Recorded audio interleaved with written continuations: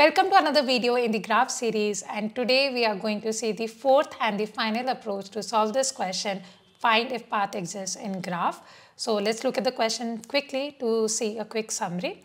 Here we are given a graph, we are given the edges, we are given the number of vertices. We have to see if there is a path from source to destination or not. Like in this example, there is no path from 0 to 5 versus over here there are two paths from 0 to 2. One, there is a direct edge and then there is another path like this. We have already seen three solutions to this question and I highly recommend you to watch them. We represented our graph using adjacency matrix and we did DFS and BFS, and in the last video we represented our graph using adjacency list and we did DFS. Today in our final video, we will be representing using adjacency list and we will be doing BFS. We are not going to do a detailed dry run, or I'm not going to show you how it is going to look like. We are going to directly jump into the code because we have done more or less most of it. We have seen how adjacency list looks like. We have seen how BFS looks like. So I'm sure you are ready to write the code.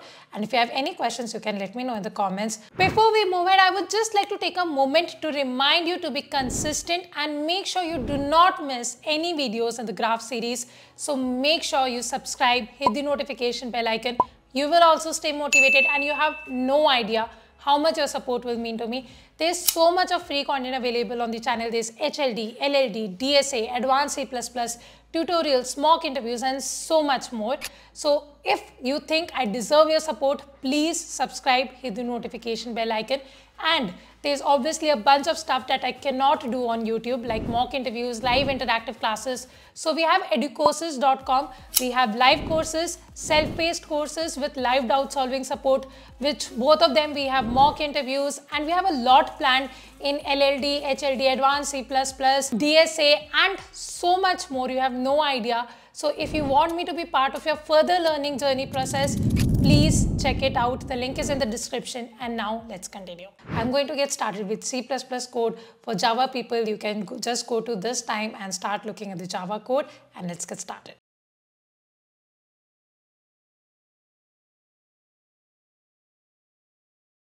Starting with, we are given the number of vertices and the edges. We need to form an adjacency list. How does an adjacency list look like? It has a map, right? So there's a map, and what is the key? The key is every single node, so it is an integer.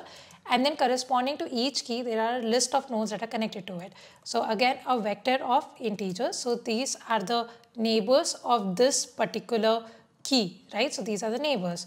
So we are going to call it graph itself. And now let's fill the graph. We are going to go through the edges. So for every edge in this edges, we have two values. U is edge of 0, V is edge of 1. I am sure you have become an expert in this by now. What are we going to do? In this graph of U, so basically when U is the key, I am going to add V. And when V is the key, graph of V, I am going to add U, correct?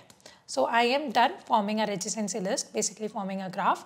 Now we can do DFS, but before that, because we're dealing with graphs, we need one more thing. What is it? I'm sure you're thinking of it yourself. Yes, you are right. Because we're dealing with graphs, we need to make sure we don't end up visiting the same nodes again and again. So we need a visited array. I can just take a vector of Boolean, of bool, and I'm going to call it visited. I'm going to initialize the whole thing to false, but what is the size of it? The size is going to be n vertices, n is the size. I'm going to initialize the entire thing is false.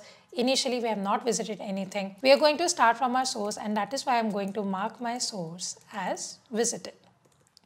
So we are done forming the graph, we are done forming the visited array. Now we can get started with BFS. For BFS, what do we need? We need first in, first out. What data structure do we use for BFS? We have to go breadth-wise, width-wise. So yes, first in, first out, we are going to use a queue. In this queue, I'm going to store my integer itself because that is what is representing each node, and I'm going to call it queue. And obviously in the starting, I'm going to be pushing the source to the queue. Now we have formed the queue. Till when will we keep doing the BFS? Till then, when will we keep popping from the queue? Till obviously when the queue doesn't become empty. So while the queue is not empty, I'm going to keep doing this again and again. If at any point I find my answer, I'm going to return true from inside it itself. Otherwise, I'm going to return false outside. Okay. So inside this while loop, what am I supposed to do? First thing that I'm supposed to do is pop out the first element in the queue, the frontmost element, right? I'm going to call it current. So it is queue.front. Remember that in C++, queue.front just gives you the frontmost element. You also need to do what? You also need to pop it. Once you have this current node, what do you need to do? You obviously need to check, is this equal to the destination of node? So if this becomes equal to your destination, we can just return true from here because we have found a possible path, we have found a destination, we can just return true. Otherwise, we need to go through its neighbors. Now this is adjacency list, not adjacency matrix. In adjacency matrix, in order to go through all the neighbors, what do we need to do? We need to go through the entire row of the adjacency matrix. Over here, because we have adjacency list, in this map, we have pushed only the neighbors. So it is very easy to go through the neighbors. We can just go through it like this. So for every neighbor in graph of current.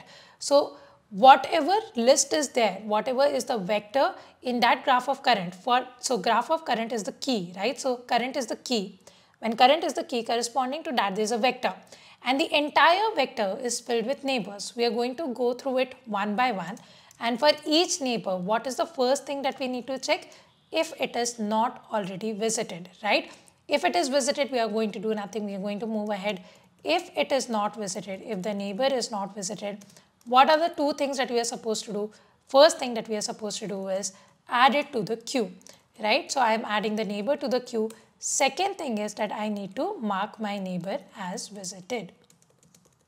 Remember in the previous video we had discussed that why we need to mark it as visited while pushing and not while popping, because we need to make sure that we are not pushing the same nodes again and again, and while pushing itself we need to make them mark as visited, that okay, we have already dealt with it, we have already pushed it. Let's try running it and see we are actually done with the BFS code. Let's submit it and see. Yes, we have passed all the test cases. I hope you are feeling confident about BFS, DFS, adjacency matrix, adjacency list. By now, if you have any questions, you can let me know in the comments. Let's quickly discuss the time and the space complexity.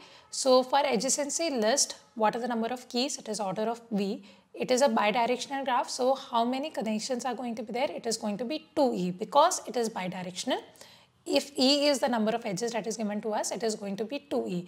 So for the time and the space complexity for the graph becomes order of V plus 2E, right? For doing the BFS also, you're going to go through each element only once. So it is going to be order of V plus 2E. You're not visiting the same nodes again and again.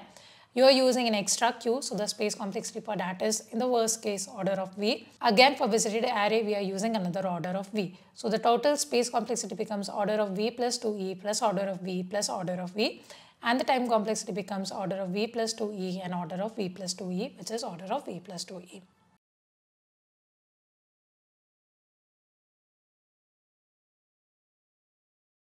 And now let's get started with the Java code. So here we are given the number of vertices and we are given the edges. Let's get started with forming the graph first. How are we representing the graph? By an adjacency list. How does an adjacency list look like? It is a map, correct? So map of what is the key? It is an integer. And corresponding to each integer, what is there? It is a list of integers, right? That this list, all of these are the neighbors for this key. So there is list of integer.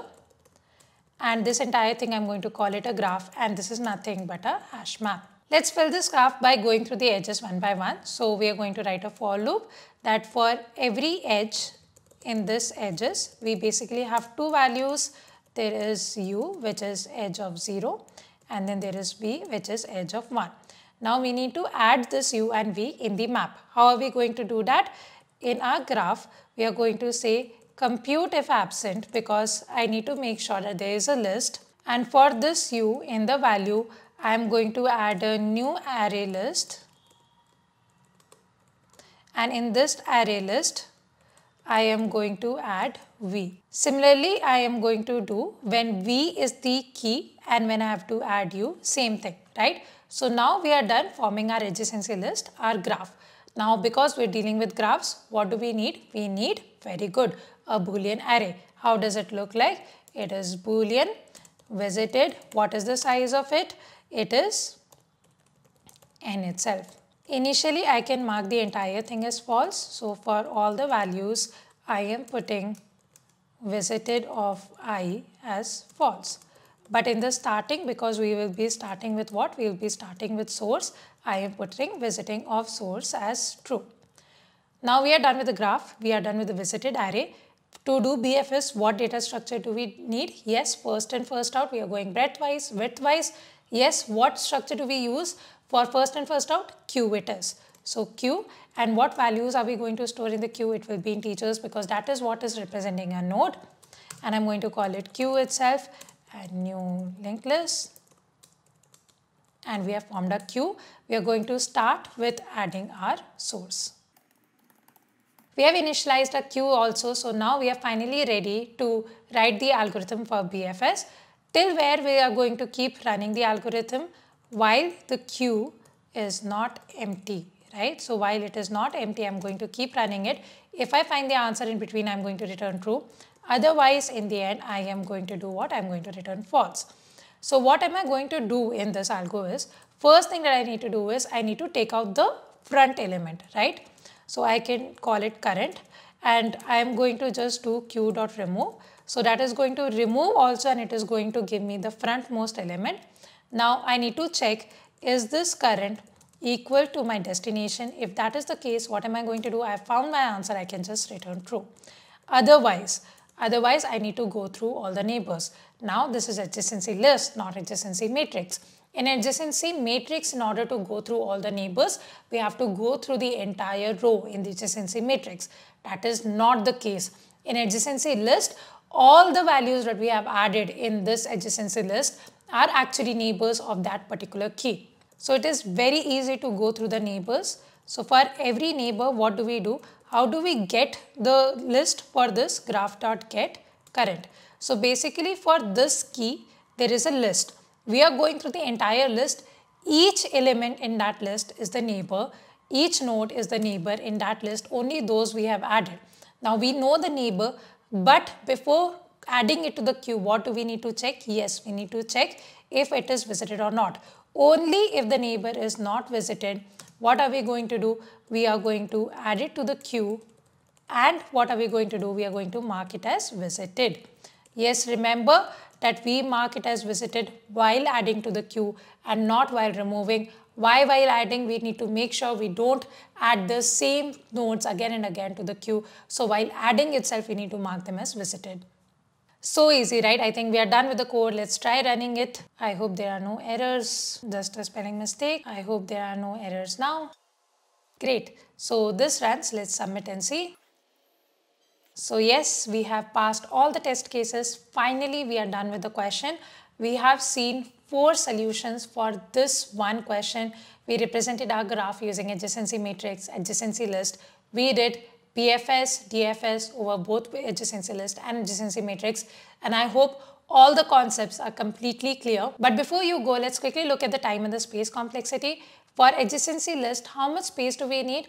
Order of V for the keys. And what are the number of connections? It is order of E. Here it is bidirectional, that is why E becomes your 2E. So your adjacency list space complexity becomes order of V plus 2E. That is the space taken by the graph. What other spaces are we using? We need another order of V for the visited array and another order of V in the worst case for the queue, because in the worst case you might have added all the nodes in your queue. So order of V plus 2E plus order of V plus order of V is your space complexity.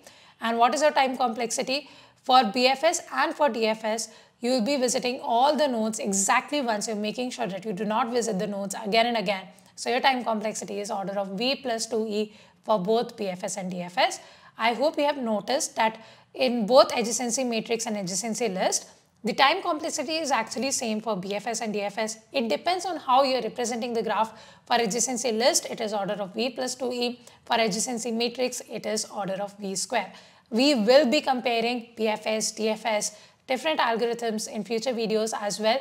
So stay tuned. I hope you have subscribed and hit the notification bell icon so that you do not miss the future videos in the series. And I hope you're liking it a lot. If you have any questions, I'm here to help you out.